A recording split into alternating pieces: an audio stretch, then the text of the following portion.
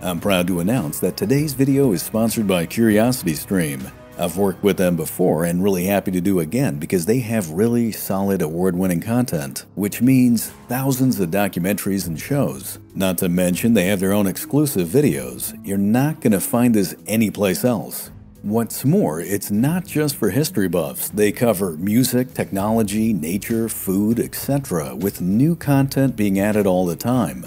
You can watch CuriosityStream from your computer, TV, mobile devices, and a host of other platforms. Thus, you can take it anywhere. Prices start for as little as $5 a month. Annual plans are also available. This makes a great gift for anyone who loves to learn. To sweeten the deal, if you click on the link below or scan this QR code and use the code FLASHPOINT, you can save an additional 25%. By doing so, you'll be helping out my show. In fact, because of CuriosityStream, I was able to add a side trip to Mont Saint-Michel to my upcoming hiking tour in Normandy and the D-Day beaches. Thus, I'll make a side video on that. To prepare for this trip, I've been binge-watching their World War II content, including their latest offering titled The Hunt for the First Nazi Jet. Imagine being an Allied pilot and watching a German jet just blast past you at 100 miles an hour faster than you could possibly go. It must have been insane. So do yourself, and for that matter me, a favor. Click on that link below and sign up for some amazing content from CuriosityStream today. Don't forget my code to save some money. And now, folks, on to the video.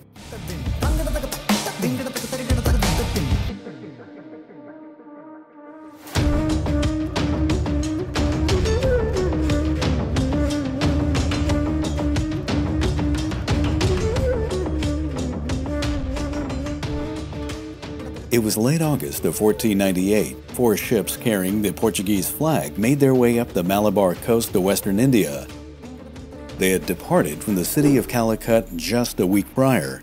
In their wake, they had left an enraged king who was bent on bringing them to justice. Pride may have prevented the Portuguese from admitting it, but they were on the run. On August 30th, the commander of the fleet, Vasco da Gama, spotted fast-moving ships inbound from the south. His men began to count them. 10, then 20, then 50, and eventually the count was lost at over 70. The ships carried the elite warriors, the Samudri Raja, the King of Calicut. While the ships were of unique design, one thing alone was certain: this inbound force was hostile. The Portuguese sailors watched on with absolute dread. The intercepting fleet was closing the distance. The winds were simply not favorable for the Europeans.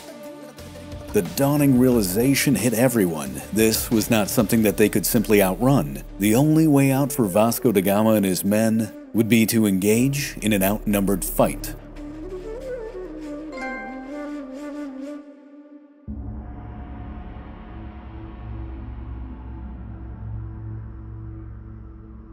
The arrival of the Portuguese at Calicut in late May of 1488 was an astonishing sight for the locals.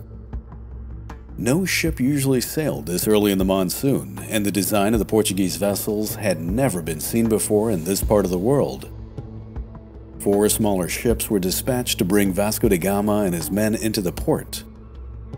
Mistaking them for being Muslim traders, they were initially brought before a group of Tunisians, who ironically spoke Castilian. Thus, Vasco and his men had traveled halfway around the world to speak in a relatively local tongue. The Muslim traders they met were friendly and began to enlighten their European guests on just how complex the world of the Indian Ocean truly was. Roger Crowley, in his book The Conquerors, puts it really well. Quote, "The meeting with the friendly Muslims was probably as deeply disorienting as anything that was about to follow. It was as if the Portuguese were looking at their own world down the wrong end of a telescope. It was Europe that was ignorant and isolated, not this sea into which they had stumbled. And they were extremely lucky. One of the Tunisians stated that he would help them interpret this new world. He had a nostalgia for the Portuguese, whose ships he had seen trading on the North African coast during the reign of King João II. He offered guidance to the labyrinthine manners and customs of Calicut that would prove invaluable.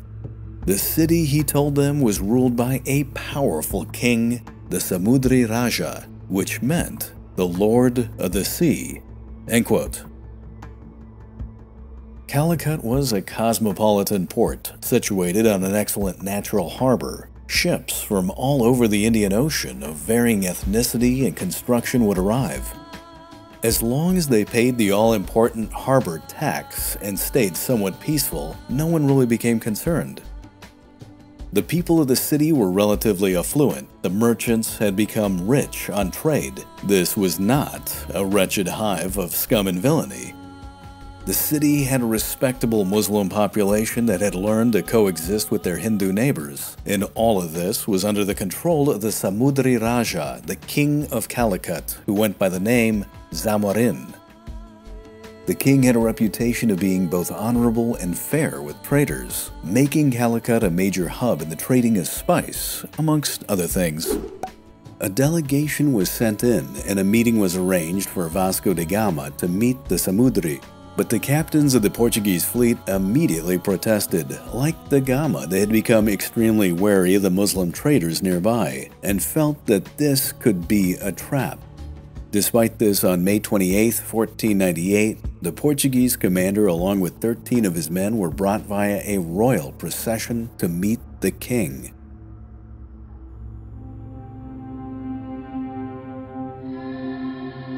The scene that now unfolded was one of major contrast. The Portuguese on one end were beleaguered, filthy, downtrodden after their long voyage.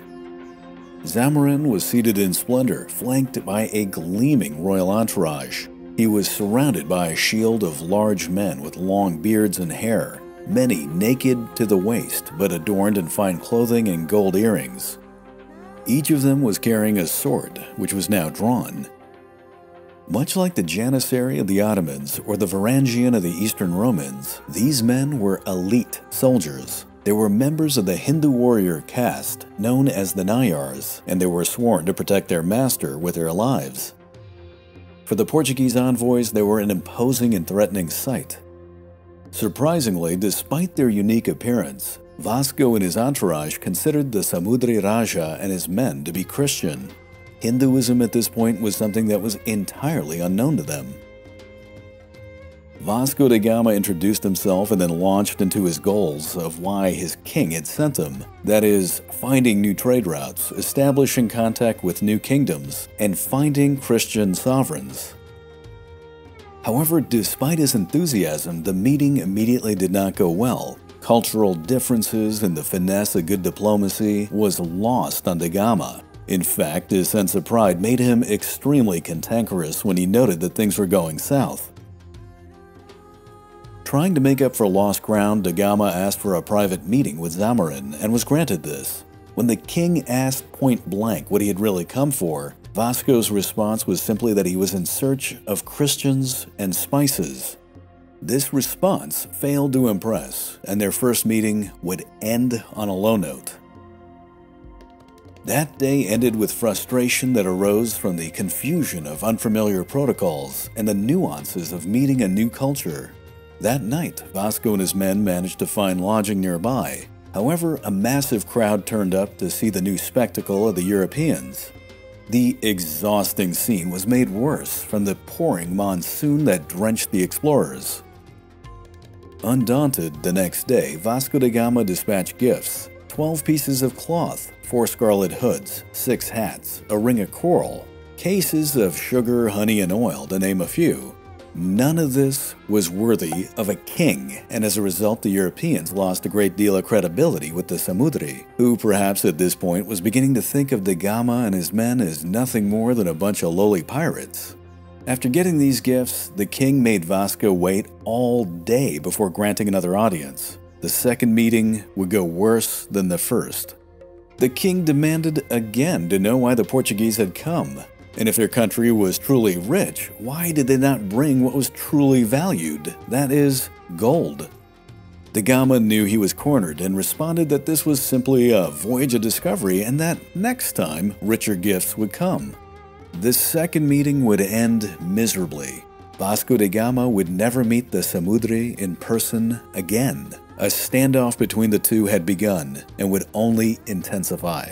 It was, after all, the uncertainty of the motives of either side that would push Vasco and Zamorin to near paranoia. Roger Crowley expertly explains, quote, "The Samudri probably remained uncertain how to play these strange visitors. They fitted no known category of merchant, yet they evidently came from a great king. And the commercially oriented monarch, whose wealth derived from the trading vessels that came to his open port, was reluctant to snob a potential opportunity out of hand."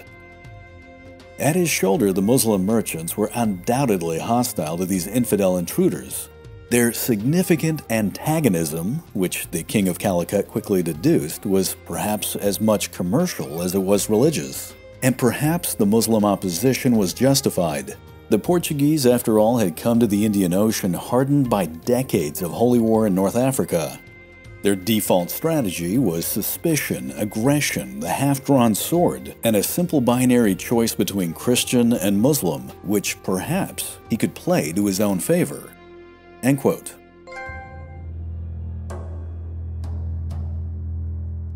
Despite the poor status of negotiations, the Portuguese were tolerated and were allowed to trade in the city. Vasco and his men stayed in Calicut for several weeks. In this way, chests of spices were purchased. But more importantly, this time allowed for their inquisitive minds to go into overdrive. This time that they spent in the city allowed them to take in a vast amount of information about trade routes, major cities, prevailing winds, about the monsoons. They learned how spice flowed not just from India, but from the islands of Sumatra, Java, and even further east. They noted the inefficiencies that carried these valuable goods to the Red Sea and then across the Mediterranean to Venice and Genoa. They saw that every time spice would trade hands, the price would go up and the risks of transportation would intensify. Thus, it didn't take long for the Portuguese to deduce the points of weakness. They started to formulate how this complex trade could be disrupted, manipulated, and taken advantage of. By mid-August, Vasco da Gama knew it was time to leave. July and August had been relatively low periods for trade, but in the weeks to follow, the winds would change and Muslim traders would be inbound. Already, he sensed the growing hostility of the local Muslims, who he feared were poisoning the mind of the Samudri against him. The Portuguese commander could tell that his prior aggressive exploits along the African coast against Muslim cities had caught up with him. Thus, Vasco da Gama dispatched Diogo Diaz, the brother of Bartholomew Diaz, along with a majority of their trading goods to reach out to the King of Calicut to see if he was agreeable to allow the Portuguese to leave a permanent trading outpost. That request was denied. Instead, Zamorin had Diogo Diaz placed under house arrest and his goods confiscated. From the Samudri's perspective, this was a calculated move done to make sure that Vasco da Gama would not simply sail off and would abide by the king's law that all incoming ships pay the port tax. In Vasco's mind, however, this was an act of war. The Portuguese commander would no doubt retaliate. On August 19th, a trading delegation of the citizens of Calicut were welcomed aboard Vasco's flagship, the São Gabriel. A group of merchants came, 6 of which were of high caste, that is, valuable.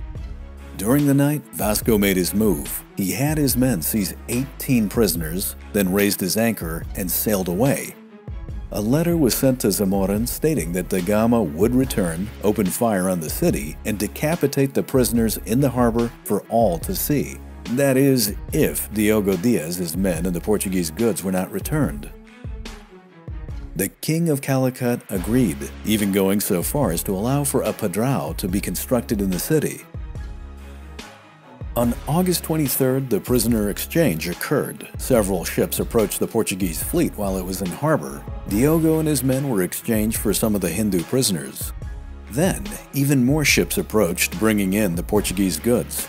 But right then and there, Vasco da Gama changed his mind. Perhaps he could no longer control his paranoia. Or perhaps he surmised that these incoming ships were a threat.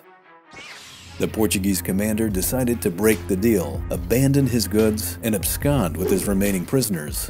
He opted not to pay the port tax on the way out. By the time the Samudri Raja found out about this, the Portuguese fleet was well underway. Zamorin was enraged and rightfully wanted retribution. Meanwhile, Vasco had sailed north along the Malabar coast, but on August 30th, their ships were intercepted by a fleet of over 70 vessels sent by the Samudri to hunt them down. While the Portuguese may have had the advantage in firepower, the warriors of Calicut greatly outnumbered them in terms of ships and men. The smaller ships swarmed around da Gama's fleet. Despite the barrage that was unleashed by the Portuguese cannons, the Samudri's men continued to advance. For several bloody hours, an ongoing fight ensued between the two fleets. Many of the Portuguese were wounded, some of them were killed, and yet the king's men pushed the offensive. For a brief moment, the Nayars of Calicut had the advantage, and events began to look very bleak for Vasco da Gama and his men. Many felt that this was the end. Suddenly, seemingly out of nowhere, a thunderstorm descended on the battle. Vasco had his men open their sails and took advantage of what for him must have been nothing less than a divine wind. Bearing was set for due west, and the ships of Portugal flung themselves out into the open ocean, where the Calicut fleet could not follow. History would record this as the first Portuguese naval battle of the Indian Ocean. It would not be the last.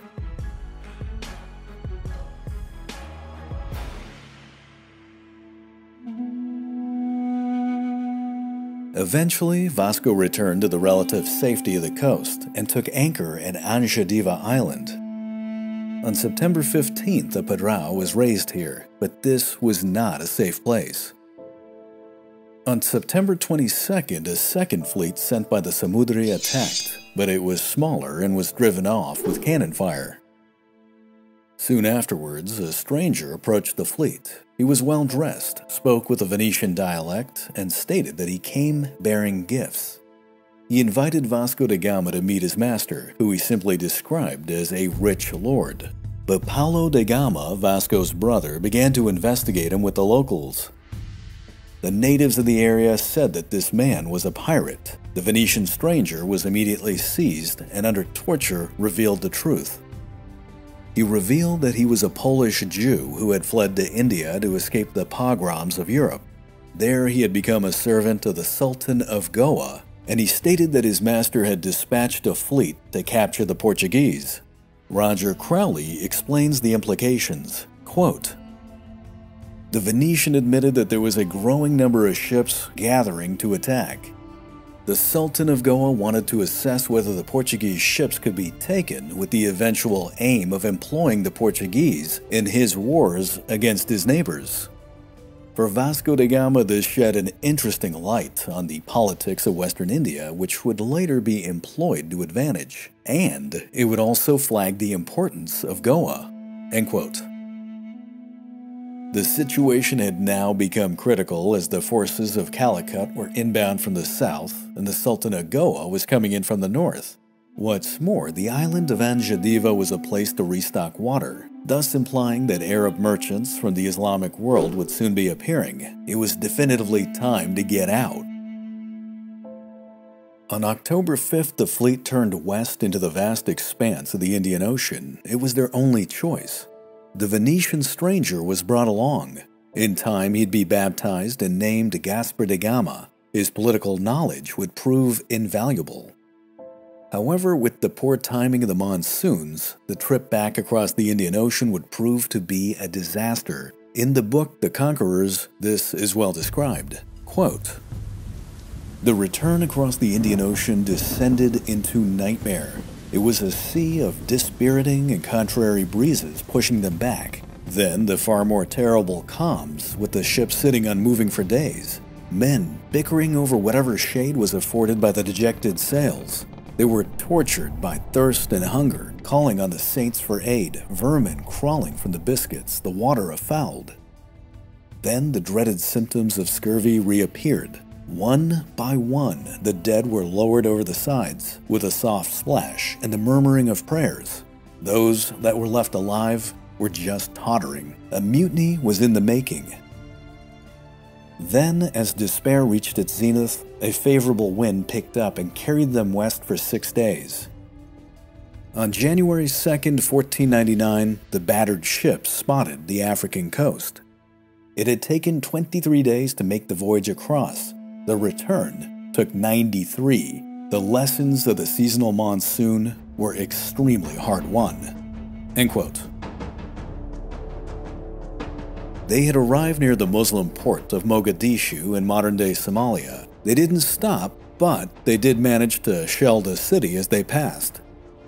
On January 7th, they arrived at Malindi to exchange gifts with the local sultan and then moved on. Hostile Mombasa was avoided entirely on January 13th. However, as they made their way south, the loss of life on the Indian Ocean became very apparent. There simply wasn't enough sailors for the entire fleet. The São Rafael was beached and then burned. The remaining 3 ships continued the journey. At Zanzibar, peaceful negotiations were made with the Sultan. It wasn't until March 3rd that the fleet took anchor at St. Bras. Here, the supply ship was too unfit to continue. By March 20th, 1499, the Cape of Good Hope was rounded and Vasco now turned north, away from the cold. From this point onward, the record of the voyage became very hazy. There is one account that by April 25th, the fleet had reached the Gambia, at which point a storm separated the remaining 2 ships. The Berrio would arrive back at Lisbon on July 10th, 1499, the São Gabriel a few days afterwards. Vasco da Gama was not on board. His brother Paulo had become very sick on the last leg, and Vasco would accompany him to the Azores, where Paulo died. Vasco would eventually return to Portugal in late August, where he would mourn his brother's death at the Chapel Santa Maria de Belém. It wasn't until early September that he made his glorious entry into the capital. King Manuel was ecstatic with the success and gave da Gama grants of money, land, and title. The spices that he brought back sold for a fortune, and his exploits were quickly made known to the rest of Europe. Even the Borgia Pope Alexander VI was impressed. A sea passage to India had been found. But not all were happy. The King of Calicut was still seething. The sultans of East Africa were enraged. And on the other side of Europe, alarm bells were ringing in Venice. Their monopoly on spice had been jeopardized. Roger Crowley brings this to light. Quote, Vasco da Gama's voyage had taken everyone by surprise. It had added 1,800 new places to the map and revealed a mine of new information about the Indies. It would compel all interested parties across a vast stretch of the earth, Christian, Muslim, and Hindu, to make fresh strategic calculations. And this became readily apparent. Even before Vasco da Gama's return, King Manuel had been laying down keels for the next departure. By the same token, he had ordered the suppression of all the sailing charts of Gama's voyage on pain of death. Knowledge was wealth and power. End quote. A new expedition had already been planned. Whereas Vasco da Gama had traveled with 4 small ships to explore, what now left Lisbon was not a fleet. It was an armada.